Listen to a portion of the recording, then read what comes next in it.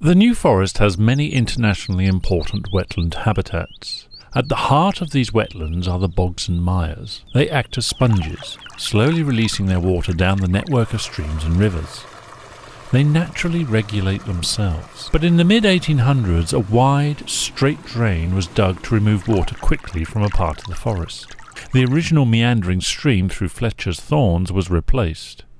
It was a change that would have far-reaching consequences. In times of heavy rain, the river could not escape the man-made channel with its high banks. The force of the water continually eroded the gravel bed, and the banks got higher, which prevented any seasonal flooding out onto the original floodplain. The floodwater would have carried alluvial deposits that would have enriched the surrounding grasslands, and it's these streamside lawns with their seasonal overspill which are now known to be highly beneficial to livestock.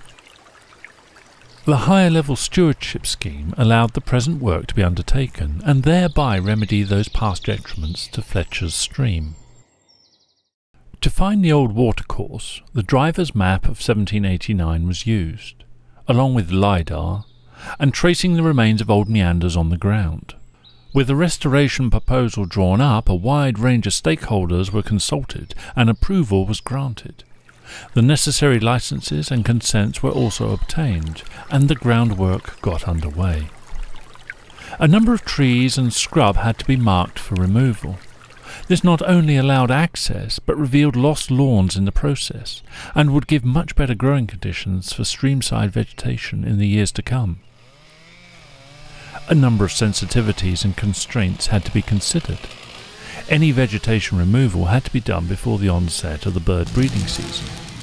Veteran trees were protected from damage to their root systems, and databases were checked for records of rare flora and fauna. Detailed archaeological surveys were undertaken, and formal consent was provided by English Heritage to work within the scheduled ancient monument at Queen's Bower. The 1800s drain had cut straight through this medieval hunting lodge. Saving as many fish as possible before the machines moved in was undertaken by the Environment Agency. Electro-fishing caught many large and small species which were released safely away from danger. The rarer plants weren't ignored either. Having colonised the old meander, the scarce adder's-tongue fern was in danger of being crushed, so large sections of turf were translocated to a safe site nearby. Work could now begin in earnest on the restoration of the original meandering course of the Fletchers stream. The size and shape of the original meandering stream was guided by the depth of the natural river gravels, still present under 150 years of leaf litter and soil. Deeper pools on the bends were complemented by faster flows over riffles, with the end result being a naturally diverse and dynamic stream system. Once the restored stream began to flow, the straight drain of the 1800s was totally infilled. A vast amount of locally resourced material was used to infill 1,200 metres of drain. Specialist vehicles with balloon tyres minimised ground damage as they delivered large 20-ton loads of material. The skill and expertise of the contractors was evident in the quality of the finish. From 1,200 metres of straight drain, almost twice that had been restored to a pre-1800s meandering stream. The work was completed with vegetation reinstatement, covering tracks, softening harsh lines and replacing retained topsoil, turfs and vegetation to ensure a rapid recovery.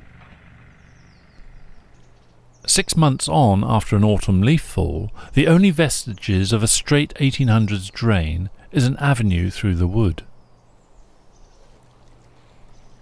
The restored meanders may take a little while to bed themselves in, but they are back where they once were. As an indication of what can be expected, the section of Fletchers immediately above this stretch, which was worked upon a year earlier, has already clothed itself with fauna and flora. The end result of this HLS project is a restored watercourse which is able to interact with its floodplain. Ultimately, the aim is to safeguard our vulnerable wetland habitats and hopefully give them a natural longevity.